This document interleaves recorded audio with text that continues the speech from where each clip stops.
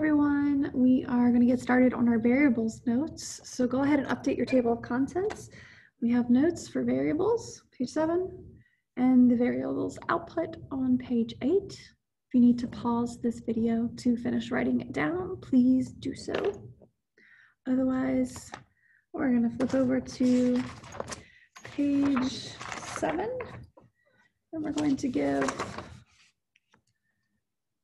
this a title. Variables. It's actually really important in order to complete the scientific method that you understand variables. Otherwise, it can be really tricky to design data tables and graphs according to your variables, or make conclusions or proper hypothesis using the correct form. So let's make sure we understand this. There's two main types. There's the independent variable, which can sometimes be called a manipulated variable, and there's the dependent variable. So there's no standard format for these notes. I'm just going to sort of talk you through them. I've already written them out. I'm going to reveal the information as we go. The first one we're going to define is independent variable.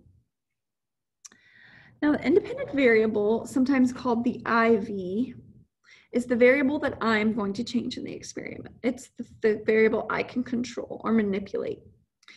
I circled the letter I twice as sort of a mnemonic, a memory device for how to remember independent I change it. I'm changing the variable here. So in our example with the Mario and the magic seeds, Mario gave us these magic seeds and we decided to make our variable energy drink, or I decided to make an energy drink. That was what I changed. What we measured, that's actually the dependent variable. So I was measuring growth with that particular piece of, with that particular experiment. And the dependent variable, also known as the DV, is the variable that is measured. It is what gives us our data. And so this is why I circled the D here and the D here. It's because that's how I'm remembering D for data. Take as much time as you need to finish copying that. If you need to pause the video before moving on, that is fine. So the next thing I'm going to show you is a graph. So the standard structure of a graph is pretty much, there's an X and Y axis. So you've probably heard that in your math class. I'm going to show you a mnemonic on how to remember which variable goes on which axis. So you'll see here I've got my X and my Y. I usually remember Y goes in the sky. So if I were drawing a picture, Y is up. X marks the spot, X and Y axis. The X axis is going to be your independent variable. So if I were graphing my data about the plant growth from energy drink, the information about my energy drinks would be down here, probably amount of energy drink. Obviously the control would be on here too.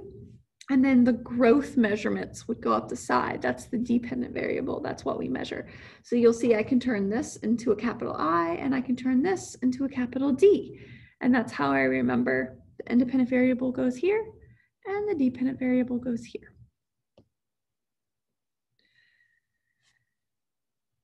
I can also remember this if I think about that the independent variable influences change and the dependent variable. So the amounts of energy drink influences change in the plant growth. It might be bad change, it might actually make it worse, but it's still change. So this variable influences this variable. That's how you can remember it as well. I call this kind of like a little machine. I'm going to put my information into this machine and see what pops out the other side. As opposed to, you wouldn't say that plant growth influences change in the energy drink. It doesn't really make sense. So I've got some examples here that I want you to kind of list out to give yourself a few to think about. So we got to check that to go into our machine.